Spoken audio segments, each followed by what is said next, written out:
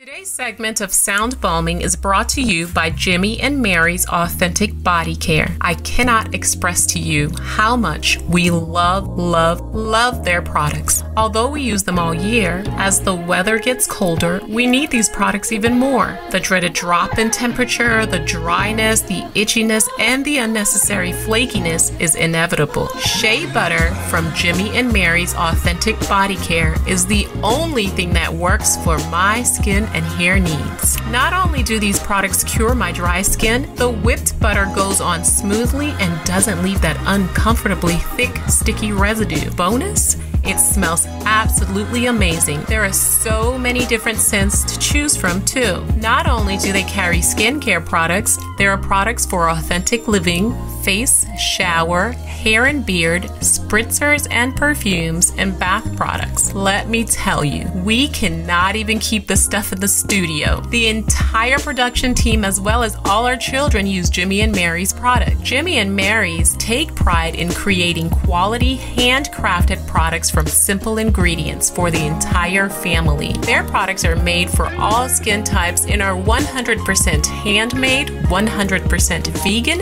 and 100% cruelty-free. Skincare is important. Moisture is key, and keeping our skin and hair hydrated is essential. I cannot emphasize how much we trust Jimmy and Mary's for all of our skincare needs. Hurry on up to jimmyandmarys.com and check out their products. Did I mention service is fast and efficient too? Don't forget to mention that you heard about Jimmy and Mary's Authentic Skincare on SoundBlaming. Use the discount code SoundBalm20 to get 15% off. That's SoundBalm20 for 15% off at Jimmy and Mary's Authentic Skincare. Hey everybody, welcome to SoundBlaming. I created this show for people who want to experience a radical, life-changing journey through the sounds of my diverse guests. I hope that each sound you hear on this show will strengthen your faith, encourage your dreams, and challenge you to awaken the greatness within you. Drop the bomb. Drop the bomb. We're gonna drop the bomb. Drop the bomb. We're gonna drop the bomb. Drop the bomb. We come to drop the bomb. Drop the bomb. This is a journey into sound. A journey which along the way will bring to you new color, new dimension, new values, and a new experience.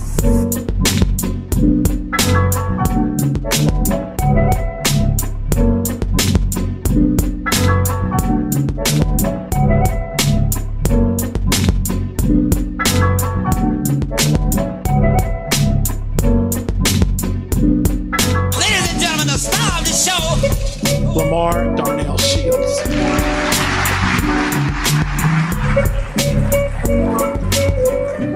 Good morning, good afternoon, good evening, whatever the time of the day it is. Welcome to my show. I'm your host, Dr. LaMarr Darnell Shields, the creator of SoundBlaming. And my goal with this show is to introduce you to people with ideas that will help you unlock your full potential.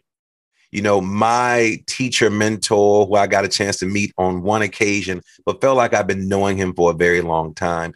He transitioned years ago, but my listeners know who he is because I quote him all the time. His name is Dr. Wayne Dyer. And Dr. Dyer said, if you change the way you look at things, the things you look at change. So SoundBlaming community, can we talk about change? Can we talk about problems just for a minute? I know. Why do I want to come on the show and talk about problems? Because all of our problems are the same. Problems are forever and we can't avoid them. You'll wake up tomorrow and have problems for breakfast. You'll jump on the train, read a problem in your email inbox. You'll drive on the highway and see a problem at every exit. You'll then get to the office and get a problem and it'll smack you right in your pretty face. Everyone has problems. Listen, Drake, A$AP Rocky, Kendrick Lamar, they had a song about problems.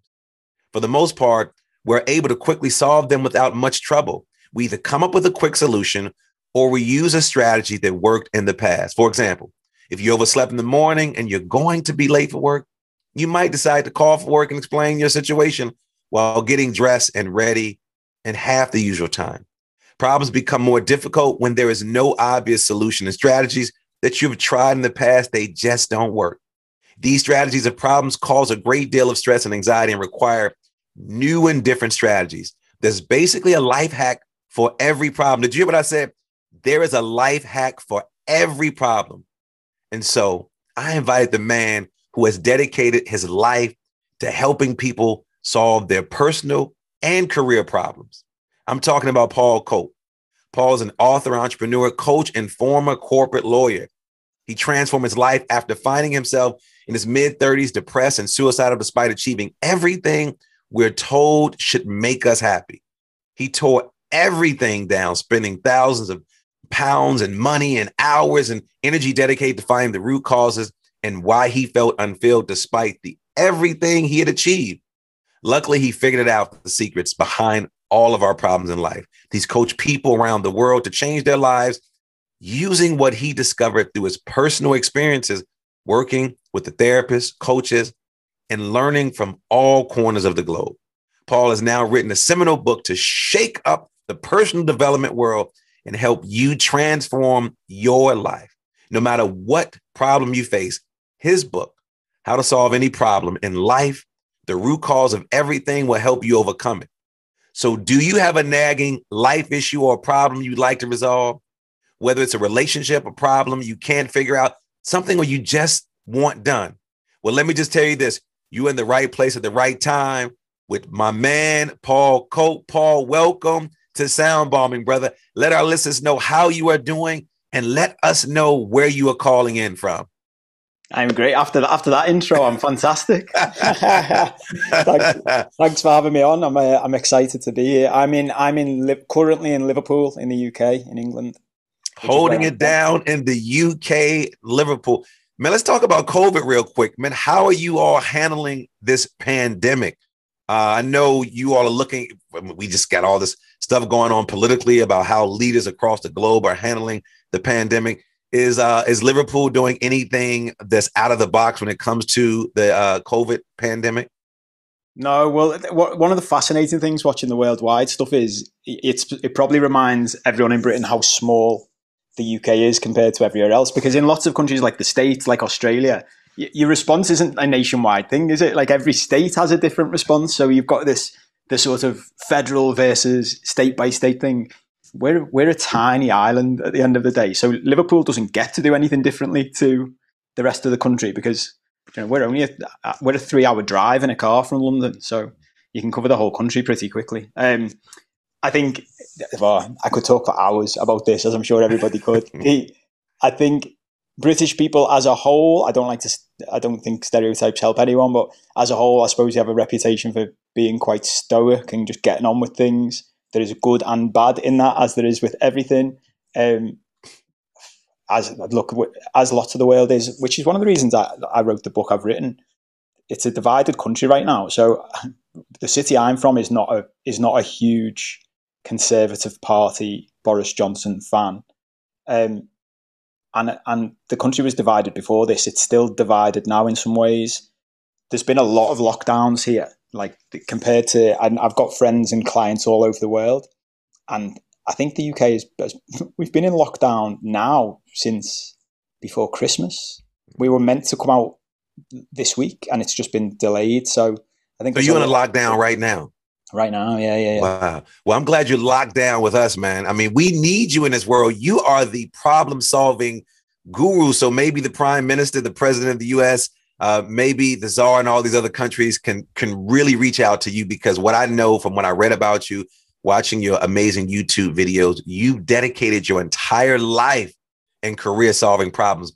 Why have you done that? You can do so many other things. Why have you decided to say, I am going to spend my entire life and career helping people solve their problems?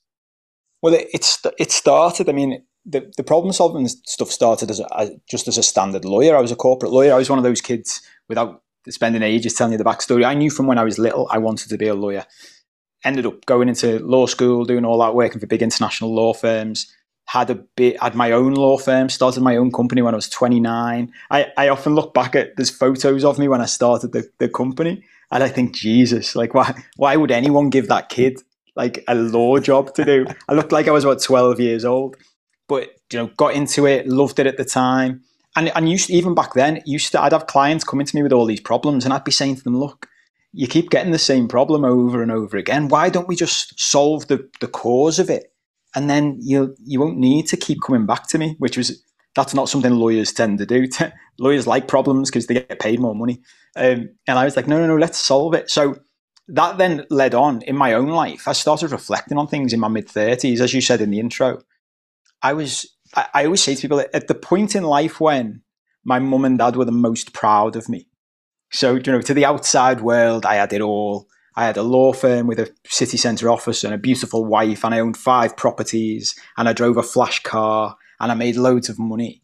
And my mum and dad would be talking to their friends, and they'd be very proud, and everyone would be like, oh, you're poor. I used to have my parents' friends' kids would say to me at parties, we're sick of you. Like, all we ever hear from our parents is, why can't you be more like Paul Cope? And at that point, when I was at that pinnacle, I was at my most depressed. Like, in my private life, it was really dark. I was miserable in work. I was miserable at home.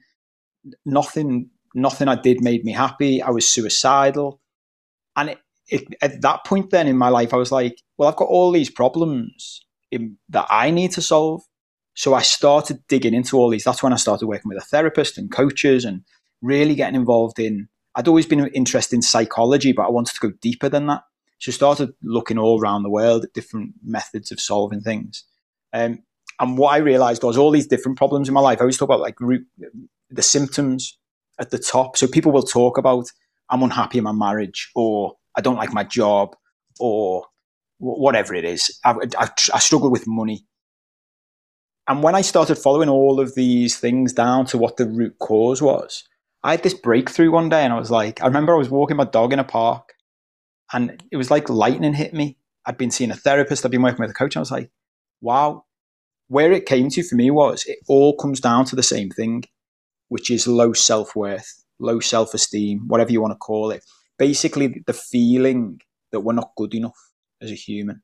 And everything else comes off the back of that. And that all traces back to our childhood. So something you said in the intro, which I love, and I talk about all the time, and in the world we live in now, this message needs to be said more and more. We are all humans. No matter where we're from, no matter what we look like, no matter our race, our nationality, our gender, our sexuality, we all have the exact same problems. And I coach people from all around the world now. And it's incredible to watch how one of the biggest problems we have as a civilization is we all think our problems are just our problems. And I sit in a very privileged position now because I get people come to me and tell me their deepest, darkest secrets. And one of the things I get to say to everyone, which always makes people feel better, is this is nothing I haven't heard before. Like it's the same, no matter where you're from, no matter what you do, it's the same. Why do people think that their problems are so unique? I mean, they think that, oh, I'm the only one that's going through this. And then I hear people say, no, I hate to go through this. Like, would you want this? Would you want someone else to go through what you're actually going through? I mean, nobody's in line. Like, let me just take your problems. Why do then people, what have you discovered about people thinking that I'm the only one going through this particular problem situation? And when they are stuck in that, Paul, what do you do? What do you do then to get them out of that? I think that the first part, there's a combination of things, and one of them is an old thing and one of them is compounded by a new thing. So the old thing is most of us are raised in some way to think we're special, to think we're different. It often, and this, I always say to people, this is not anybody's fault. This isn't like beating up everyone's parents. This has been passed down through the generations. The problem with that is if you think you're special and different to everybody else, you naturally think that you can't share things with other people. And that adds to these problems my own. The modern day thing, which massively adds to this, is social media, because very few people post day-to-day problems on social media. We generally have, the Instagram life, the Facebook life. Look, it's amazing how often my mum will say to me, "Oh, such a body, they're happily married," and I say, "How do you know?" And she says, "Well, they look happy on Facebook." And I always say to her, when was the last time, my mum and dad were 50 years married a few weeks ago. I said to her, when was the last time you posted on Facebook about an argument you had with my dad about the dishwasher? And she says, well, why would I put that on Facebook? said, exactly. Like, you and Dad have the same arguments all the time. Me and my sister joke about it. We've been having the same arguments for 50 years. But that doesn't go on social media. So all you see other people, and it's easy to believe everybody else is happy, and you're not. Yeah, I just had Sid Garsman Hillman on my show, amazing speaker and teacher. I wrote several books about self-empowerment, about empowerment. And he talked about how social media is not social at all. And I was like, I thought about that because I read and write about social depression, social anxiety. Well, not just social depression, but it's Facebook depression, which is a real thing, social media depression. And when Sid said it's not social at all, and I was like, it really isn't, because people are creating these fake lives for themselves and they don't believe it. And then other people are buying into it. And then they're going into this quote unquote funk, thinking like, oh, Paul's parents are amazing. They're doing this, or Paul's sister is doing this. And then deep down inside, we know the real story. It's not to throw anybody under the bus, but if we're going to be transparent about the beauty of the things, let's also be transparent about the ugliness. And that's why I like how you immediately talked about your depression, your anxiety, your struggles and your challenges, because people like you and I are on these stages day to day. And many people aren't talking about their stuff. They're not talking about, so they wonder why people are not following them, in the way that they want to be followed. They're listening to them, but they're really not following because they're not being as transparent. I want to hear people like you would say, yes, I'm selling out arenas. I'm selling out all these books. I'm doing all these great things. I'm on all these shows. But man, when I go home, I'm struggling. I was listening to an interview about Andre 3000, hip hop artist from Atlanta who's known all over. And, he just disappeared from the music industry, just disappeared. And what I discovered, he has social anxiety. And Paul, and I'm trying to explain this to my son. Andre 3000 is one of the most eloquent actors, writers, performers. I mean, he's like a new Jimi Hendrix type of guy. And I'm trying to explain to my son, he said, but why would he be afraid of a crowd? He's an artist. Why would he not want to be in front of him? Because he struggled with some things as a young man that he didn't deal with. And they are manifesting as you're getting older and older and older, especially with COVID kicking in. There's no crowds. There's nobody out there cheering you on. There's no arenas to sell out. So what you have is yourself and all the thoughts that are going through your mind on a day-to-day basis. And then we sort of struggle with that. So speaking of our thoughts, I know you are teaching people as we talk about transforming our lives and also being a problem solvers. What are some of the questions that we should be asking ourselves as we're attempting to solve some of the life issues that we're having on a day-to-day basis? And what are some questions that you ask yourself to help you then write the book that you did write? So the story you told about Andre 3000 is a great segue into how to solve all of this. What happens? And I often talk about magic tricks. One of the problems in life is that life's like magic tricks. There's a big long story about this in the book, which probably haven't got time for, but generally speaking, when people try to figure out how a magician does a magic trick, the problem is they're looking in the wrong place. So they look at the end of the trick. I used to do magic tricks, and one of my friends in uni hated it because all these people would be like, wow, how did you do that? And he would hate that, me getting all this attention. So he would stare at my hands and be like, I'm going to figure it out. And I'd always say to him, you won't figure it out that way. And it's because you're looking in the wrong place. Without ruining magic for most people, lots of magic tricks, by the time you see the trick, the magic's already done. What you're watching is just a show. And that's what life basically is. We have all of these things going wrong in our lives and we focus on them. So it's like, I have a problem with money. I have a problem with anxiety. I have a problem in relationship. And we focus on that thing and think we can fix it that way. And I always say to the people I work with, that's the wrong way to look at it. It's like a magic trick. The actual trick was done 30 years ago in your childhood. So no matter what people come to me with, we don't look at that thing. We go back to childhood. We go back to trauma that we all experience. And this is something else about life. I had a lovely childhood. I used to read stories, I'd read autobiographies of people who'd come from abusive backgrounds and done great things in the world. And I'd be like, that's a fantastic story, but it doesn't resonate with me because I had a nice childhood. And when I realized in my mid-30s I had all these problems, I was like, well, how does that make sense? Because I had a nice childhood. And as I dug into it more and more, I was like, it's because childhood is traumatic for everybody. Being a child in itself is a traumatic experience. The problem we have as adults is we look at childhood through the eyes of adults. and not through the eyes of children. And when you look at childhood through the eyes of children, everything's traumatic. Think about it. Like even just walking around, if you go down to a child's height and look up at the world, it's like, wow, this is frightening. I know, isn't it, man? And there's this concept that I learned because I'm an educator. When you're working with little kids, you get down on their level, like you bend down. That's why I love, pre-K and first and second and third grade. You get down to their level. And when you think about it, we are like giants to children. And so even when we raise our voice, or even if we're just talking a little loud or louder, it makes them nervous. And so I love how you said getting down really, really low and realizing sort of where we are. So then we can elevate ourselves at the same time. Absolutely. On that point, I went to see some friends at the weekend and I haven't seen them for a year, and they'd had a baby. So I saw her when she was newborn before lockdown. I haven't seen her for a year. So she doesn't know who I am. She'd woken up from a sleep. They brought her outside and basically pointed her at me. And she's like, not interested. Like, say hello to Paul. She's not interested. And I was saying to her, think about that. I said to my friends, think about this from an adult perspective. Imagine if you went to sleep and when you woke up, a giant picked you up out your bed and then just presented you to another giant who you've never seen in your life. How would you react? Would you smile? Or would you be like, I don't want to go near that giant. No, I'm not interested. And they were like, oh yeah, I've never thought of it like that before. This happens to children all the time. They go asleep. We put them in a pram or a buggy, pushchair. We take them to some other place. They wake up. They've got no idea where they are. They don't know who all these people are, all these loud noises.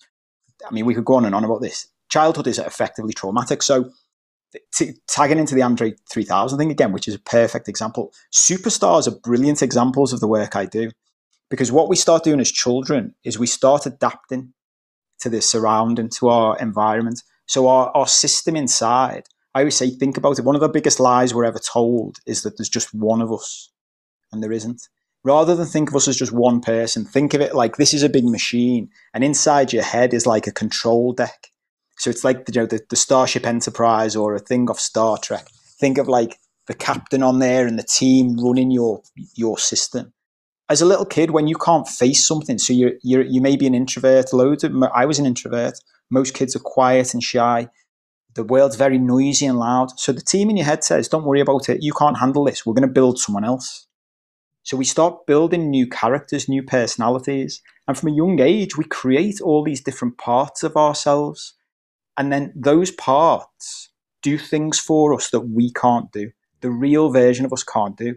And that's how we end up. I always say to people now, when we talk about multiple personality disorder, which that's not what it's called anymore. It's called dissociative identity disorder now, but it makes more sense to people when you call it multiple personality disorder.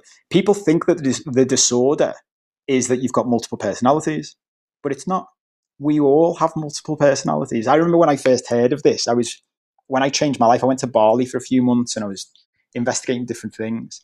And I was watching a girl do a presentation and she talked about this for the first time. She said, when you think about these personalities, she said, I've got one in my head. I like to name them because then you can associate with them better.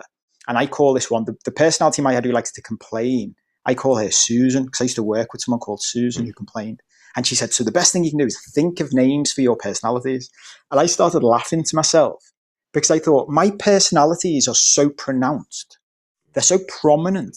They already have names. So my name's Paul Cope, but most people I've ever been friends with would call me Copey, my nickname. And when I was sitting there, I thought, he's an entirely different character. He was the character that my control deck created to be an extrovert, to operate in a loud world, in a loud family. So whenever I was in an environment where the shy, introverted me didn't want to be, Copey would come out. I always say, when you think about this for yourself, and it's always good for people listening, for you even, think about which of your personalities pop up as you think of this. I always say the first ones you can think of are like your rock star personalities. But the ones in your life, you're like, yeah. Because the real me actually likes to just sit on the couch watching TV and eating popcorn. Well, I know one of your personalities is that you are a huge soccer fan. And I've watched you talk and read blogs about one of your big personalities. You love soccer. And as a soccer fan, what has the game of soccer taught you about solving problems, or how can sports improve one's complex problem solving abilities? So for sports fans out there, I love sports analogies are my favorite way to talk to people about this stuff, because one of the things I think is a problem in this space is some people get too like spiritual and woo-woo about it all, which turns off a lot of people. And some people get too scientific about it all, which turns off other people. So I like to try and talk about this stuff in a way that connects. So, you can talk about things that people understand, and sport's a big one for that. And to jump straight into it, like a specific example, there's something I always talk about. There's maybe the most famous footballer on the planet, or one of them, Lionel Messi. One of the things we do in life, and this is a very small section of what I do, but one of the things we all do in life is, without realizing it, we expect ourselves to be perfect. So if we apply for a job, we expect to get that job. If we swipe right with a girl or guy on Tinder, we expect to end up going out on a date with them. We expect things to go our way. If you look at any famous sports star, like the best soccer player in the world, Lionel Messi, maybe arguably the greatest player of all time, to score one goal, he takes on average 6 shots. And he's arguably the greatest player ever out of billions of humans. So even he needs 6 goes to get it right. And the difference between him and players who aren't as good as him is that when he misses the 5, he's okay. He smiles. And loads of the work I do is about this. It's about repairing your own self-esteem so you feel good enough no matter what you do. So you can try things then. And this is where I talk a lot about being content and peaceful. Something in my old life I never had. I had success, I had money, I had material possessions, but I was never content, I was never peaceful. And it's because I never felt good enough. I always needed more. Once you feel good enough, it gives you complete freedom, because all of a sudden you can start saying in your life then, what do I really want to do? What do I want to try? What are the things I would do if I wasn't afraid of failing? And that makes you become like a sports star. Michael Jordan's brilliant at this. If you look at Michael Jordan's stats, and always, whatever sport you like, look at the star, the big star. Look at how many points they ever scored, and then look at how many shots they missed. They always missed so many more shots than they ever scored. Well, I love that analogy. Well, you were bold enough to take on something huge, and that is writing a book entitled How to Solve Any Problem in Life. Now, if I was walking through the bookstore, which I typically do, and I'm like, hold up, any problem in life? How to solve any problem in life, the root cause of everything. Let's talk about this book. I know you've written several books. I know another book, The 7 Secrets to Change Your Career. But I want to park right here, because I'm walking through Barnes and Noble. I'm walking through the bookstore. I'm scrolling through Amazon, and I'm like, any problem in life? Let's talk about that. How, Paul? What have you discovered as you were writing this book? What have you discovered about the individuals that you've coached, the individual that you watched, that then motivated you to write this book, How to Solve Any Problem in Life? Well, interestingly, this ties into COVID actually and lockdown, because so go back, rewind over a year. I'd been working with coaches. I'd completely changed my life. Where I realized I wanted to go was public speaking. I was a really quiet, shy little boy. So if I do say that to people when I was little, they'd be like, no. Now, what I realized for me is public speaking is like that perfect blend between nerves and excitement. So I feel alive when I'm doing it. I feel energized. And then the world locked down. So I was like, oh, I can't do that anymore. What else can I do? And because I'd come up with these theories in my own life about self-worth and solving problems, I thought, you know what? I was a business coach for a while after being a lawyer.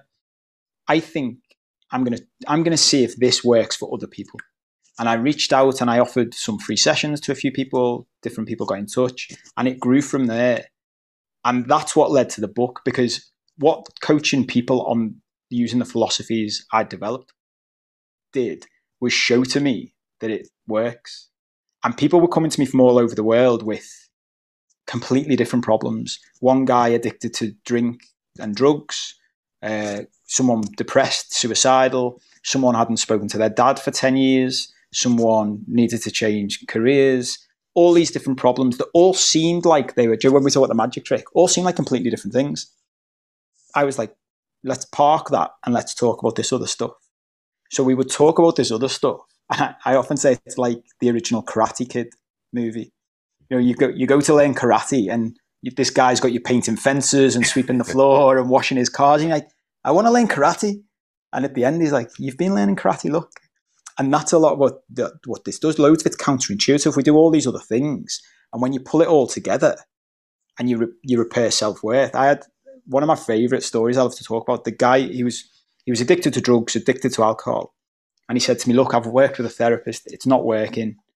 I'm going to lose my family. I've got a little boy, girlfriend.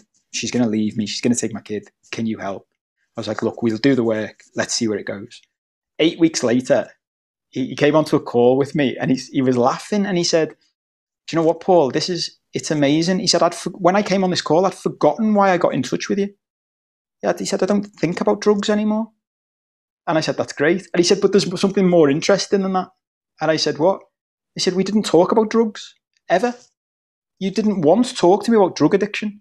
And I said, I know. It's because that's just a symptom. We talk about this stuff, and it solves all these other problems. And it ends up solving problems you didn't even think you had, or problems that just melt away. And that's when I got to the point where I thought, the biggest thing for me is helping people. If you do it one-on-one, there's only so many people you can help. And I was like, well, what's the best way for me to get this to as many people as possible? Because I'm passionate about this stuff. So it's books, YouTube, podcasts. And for me then, no matter what your budget is, you know, the book's going to cost £15, $20.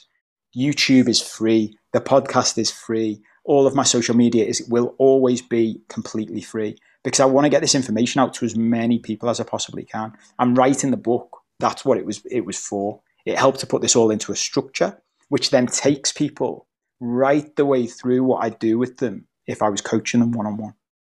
So in the book, as well as in your coaching practice, you talk about, and you just referenced it a few minutes ago, your theory of solving problems, your concept.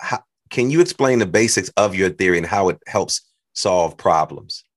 Yeah, so it's stuff we've touched on already, and it seems so simple, and it's that type of thing now where when I talk about it, because I've talked about it so often, it's like, didn't I always know this?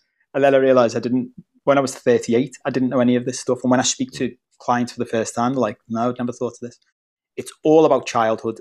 Everything goes back to childhood, traumas that we experienced in childhood. And when we say trauma, it's that thing that I always sort of recoil against that, because I'm like, recoil against that, because if you said, did I experience trauma as a child? I'd be like, no, not really. So I've adapted and created new language in this book about, I call them programming experiences.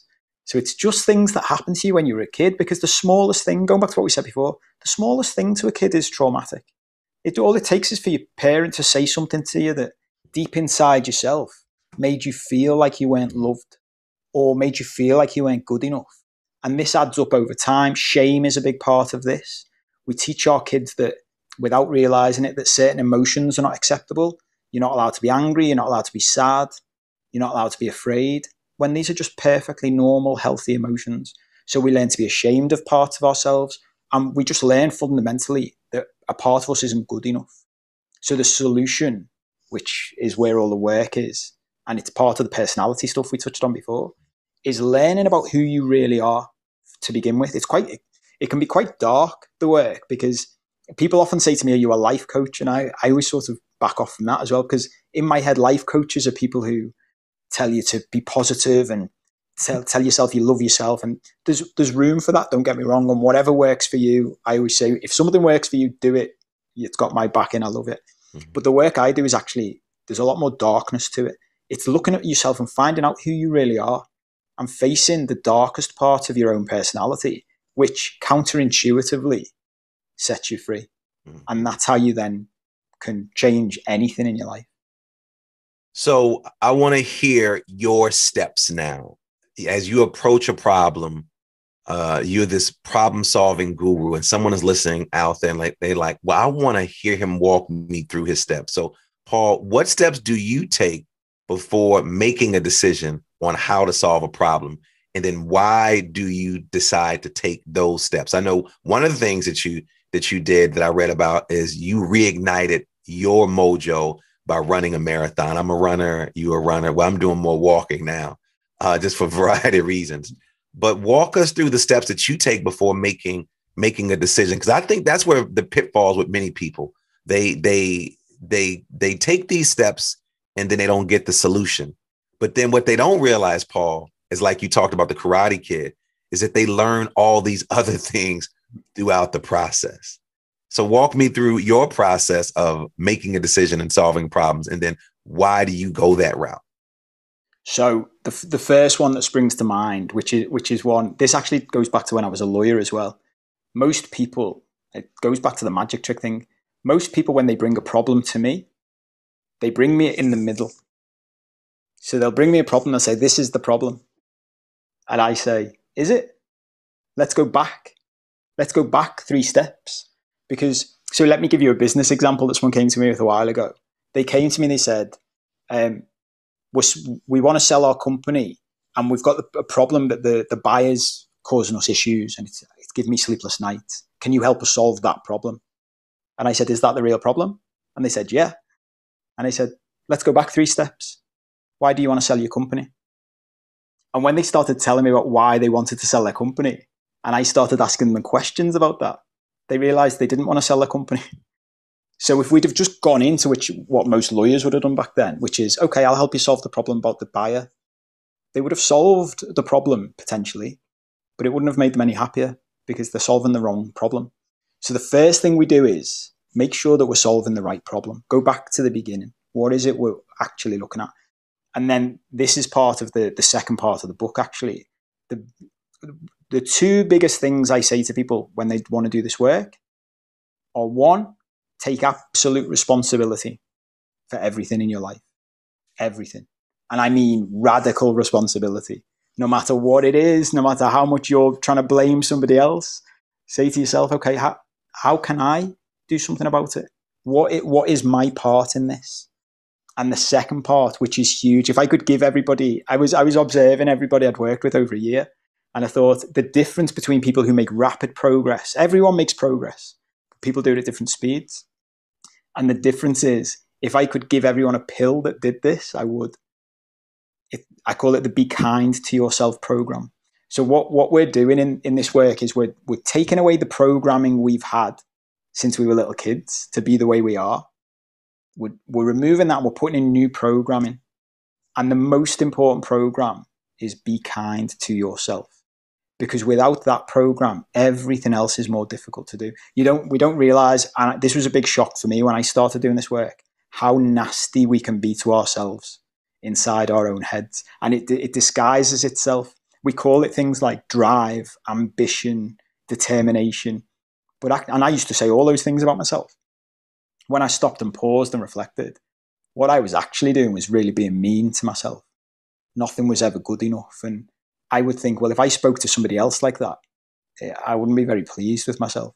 So the big thing is start being kind to yourself, because that allows you then to do things and make mistakes and go, it's okay, step by step. Well, here we go. The transformation leader helping us to solve the problems. And I am learning so much. Radical responsibility, being kind to yourself. Great messages here. I can talk to you forever. Paul, what are your final thoughts for our listeners? And before you give our final thoughts to the listeners, let my listeners know how they can get in contact with you. If they want to be a client of yours, if they want to watch your YouTube videos, if they want to listen to your podcast, and if they want to get a copy of your amazing books. So as I said, my big thing is to get this stuff to as many people as possible without it costing them anything. So my socials are all about to start ramping up again for the launch of the book in a couple of weeks. So you'll find me on any platform with the tag Paul with the number 7 COPE, COPE. My website is paul7cope.com. And if you put /free chapters, you can download the first 4 chapters of the book completely free. So you can have a look at it, you can have a read of it, you can listen to it if you prefer the audio version before even deciding whether it's for you. Because something I always say to everybody with this type of stuff, it's got to be the right time for you in your life. And even if you listen to this and you think, do you know what, it is the right time, but I'm not the right person, that's okay as well. It's really important to find people who you resonate with. And those people will help you change your life more than anything else. And ultimately, the biggest message in that, going back to the responsibility, it's on each of us. This is something we've got in the world right now. I see a lot of, this is a social media thing as well, is we point the fingers at everybody else to change the world. Like, you all need to be kinder to everybody online. You all need to do these things. And if you do this, then we'll be better off. It all starts with us. If something I talk about in the book is, if every one of us changes ourselves, looks at our own darkness, where am I going wrong? What's my responsibility? And if each of us does that and the work that takes, and then helps one more person do the same, then we get viral growth and we get this spreading like wildfire. Well, Paul, I appreciate your message. I appreciate the work that you're doing. The second part of the show is called the Super Bomb Questions. It's somewhat different from the first part. The difference from this part is brought to us by Mountain Made. I'm going to ask the questions. You need to respond as quickly as possible, but you're sharp, brother. I know you're going to be able to do this. So you ready? I am. Go on. Here we go. What's your favorite word? Oh, the first one that came into my head, I'll just say it, is supercalifragilisticexpialidocious. There we go. What's your favorite quote or verse from a holy book or a verse from a song? Oh, God, so many of these. I should pick one from the book. Let's go with one from my home city. All you need is love. What's your superpower? Oh, I always wanted the ability to fly or see through walls, but the one I got was, I think, the ability to take in lots of complex information and explain it to people in simple ways. What's your spirit animal? Monkey. What moves you to tears of joy? Oh, laughing with kids. What moves you to tears of sorrow?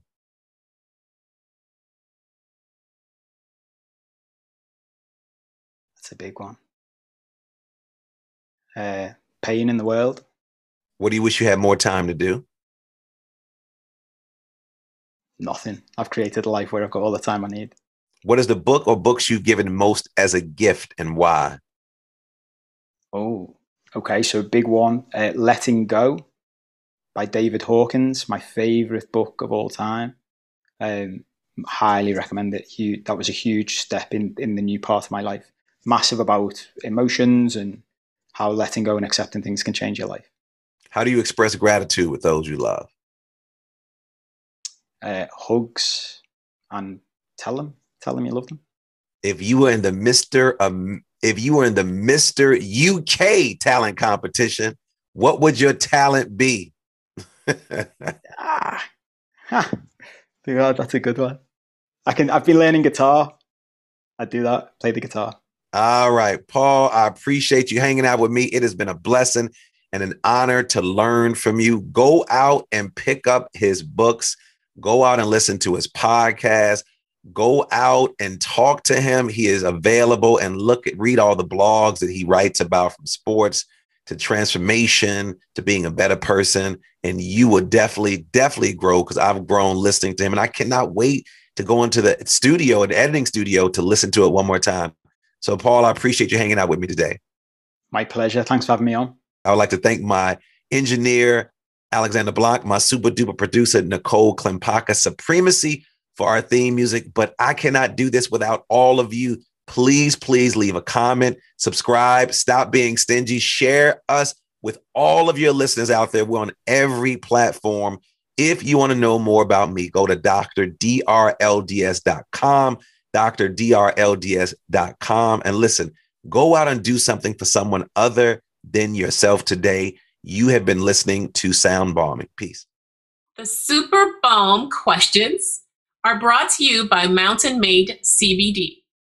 Mountain Made is changing the CBD game by offering a line of high-dose CBD tablets at an affordable price.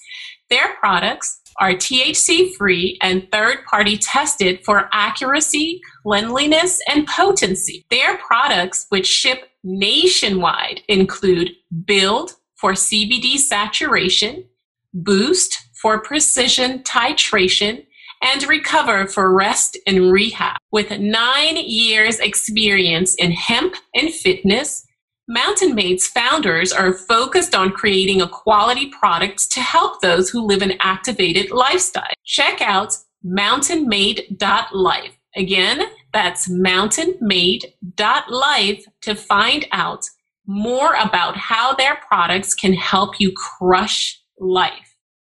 Remember, their products ship nationwide. Go check out their website today and follow them on social media at Mountain Made. That's the @ MNTMADE. Our staff at SoundBlaming uses Build before a morning workout, which helps to push our bodies to a whole new level on a daily basis. Try Build, try Boost, try Recover. Our staff is using these products to enhance our active lifestyle naturally, and we are crushing life with Mountain Made CBD, and you can too. Start today by going to mountainmade.life and ordering Build, Boost, Recover, or the multitude of other products that they have which will enhance your lifestyle. I promise you, you won't regret it.